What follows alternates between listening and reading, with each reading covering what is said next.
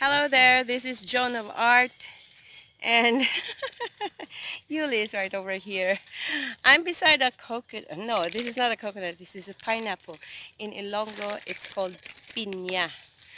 Okay, and another Ilonggo term that you must know is ani, meaning harvest. So soon we are going to harvest these pineapples. So maani kami piña. We're just waiting for them to ripen a bit, to yellow a bit. 50% yellow would be enough. Okay, and Pacit has something to say to you also. Marami gid na salamat sa nagbulig sa akon na base sa hulihi na maluto ang mga pinya, base makabulig man ako bisan gamay lang. And here are some of the pineapples that we've harvested earlier. We only got 2 because I don't want to prematurely harvest these pineapples. I'm still giving them a bit more time. See that? It's 50% yellow, so it's ready for harvest! Yay! Woohoo! Beautiful.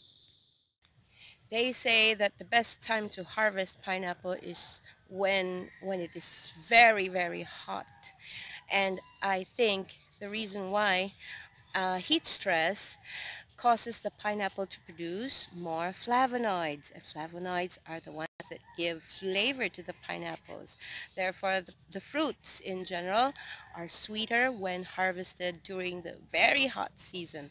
But right now, it's overcast, so I do not advise to harvest, especially prematurely, or to harvest excitedly, these pineapples. Here we go. It's also ripe, ready for harvest. Look, most of the berries, 50% is very sweet. Look at the ants. Woo. This is Joan of Art and Yuli and Pacit as well. Thanking you for watching and see you in our next video. Bye for now.